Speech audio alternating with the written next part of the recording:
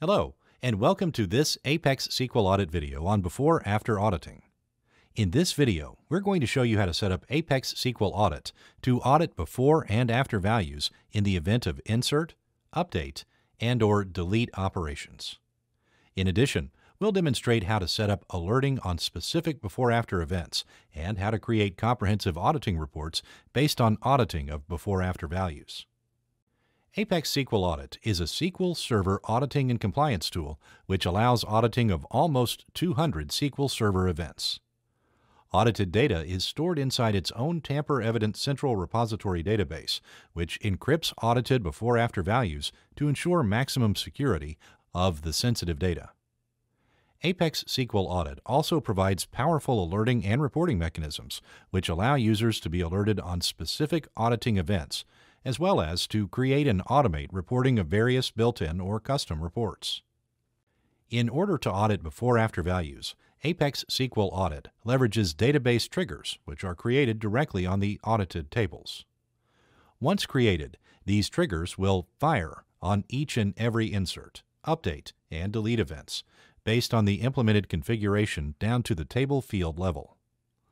Changes will be tracked on the exact field value before and after the operation is executed. To start the process, first install ApexSQL Audit and start the application.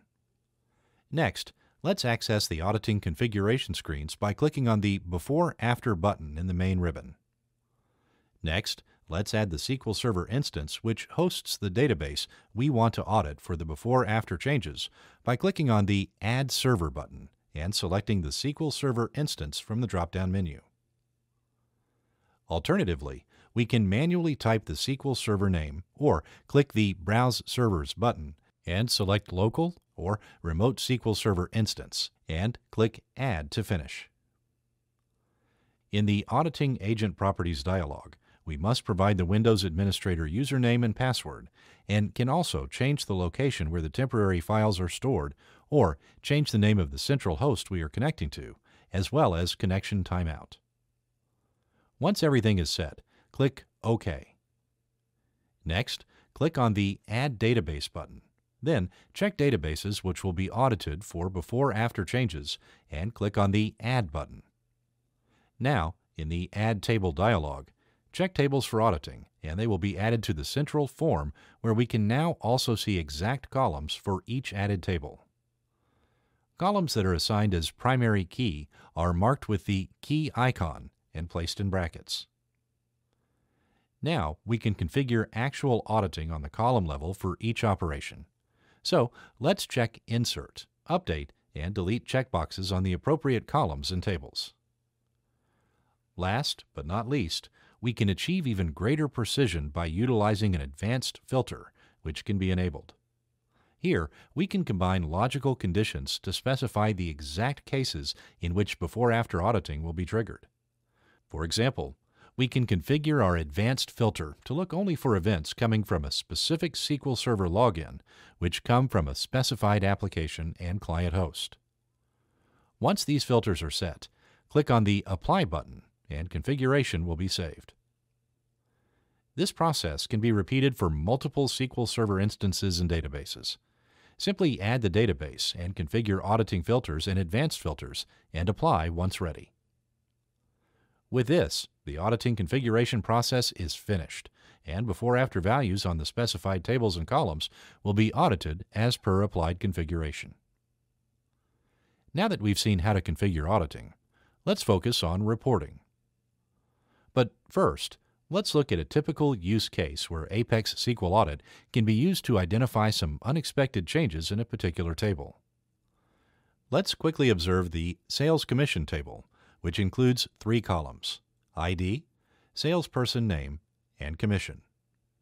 In its original state, here's how the table looks. We can clearly see by the original state of the table, all salespersons had the same commission of 5%. Keep in mind that we have an active auditing for before/after values on the mentioned table. So let's see what was audited by ApexSQL Audit in a case where someone changes commission values for 2 of our salespersons to 10%.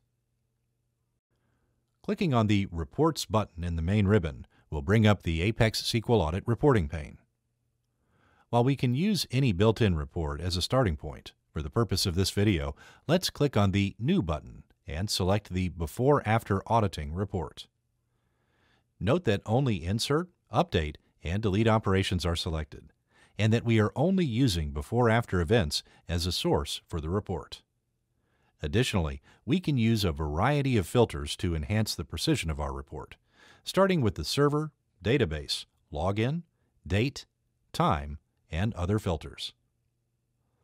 Once our filters are set, click on the Preview button to create a preview of our report. Immediately, we can spot that our table has been updated. Here, we can see the before value of our commission value, which was originally 5%. And here, we can see the value after the change is now 10%. It is the same for the other salesperson. If we check the available information, we will see the exact time the change was made, who made it, via which application, where did the user connect from, and more. This information can be used to determine if it was indeed an unexpected change or not, and we can take appropriate actions if necessary, like reversing the change. To help with the before-after reports and allow users to more easily navigate through them, ApexSQL Audit has specific report filters which focus on the before-after auditing and allow users to filter per columns or even per exact values before and after the change. Once the report is finalized, we can save it by providing a name and clicking on the Save button, as well as immediately generate it in one of the supported formats by clicking on the Generate button and opting for the report file format. Alternatively, these reports can be scheduled to be run automatically on a predetermined frequency by running the Schedule wizard in the main ribbon and setting up schedule parameters. Finally, let's see how to add alerts, which will notify us on a specific before-after auditing event. In the main ribbon, click on the Manage Alerts button. Here, we already see some existing built-in as well as custom alerts, but we want to create a new one for our case. So, click on the New button. In the first step of the Alert Wizard, choose the Before-After Alert. In the next step, we can specify the title of the alert notification as well as choose various information which will be included, such as the database name, table name, login, and more. Once we customize the alert title and body, click Next to proceed. Now, choose one or more of the SQL Server instances where the alert will be active and click Next to proceed further. Now, we need to specify conditions which will trigger our alert. Looking back at our example, let's set conditions which will ensure we are alerted if someone changes the commission value. So, let's first add the condition that the operation in question should be Update. Adding another condition which will state define affected column, commission in our case, as well as another condition which will ensure we are alerted if the value is anything different than 5%. With this, we have set up our alert to be triggered in case someone updated the commission with any value different than 5%. Once the conditions are set, click on the Next button to proceed. In this step, we can choose to have our alert written inside the Windows event log, or even sent via email to predetermined webmail addresses using the Simple Mail Transfer Protocols, or STMP for short. To use this option, add profiles which include recipients' email addresses, which can be configured in the application options. Click Next to proceed to the final step where we will see an alert summary and can choose the name for our alert. Clicking on the Finish button creates the alert which is immediately active and which will alert us on any event which triggers our configured conditions. Triggered alerts can be seen in the Alert History pane, accessed by clicking on the History button in the main ribbon. Thanks for watching. For more information, please visit apexsql.com.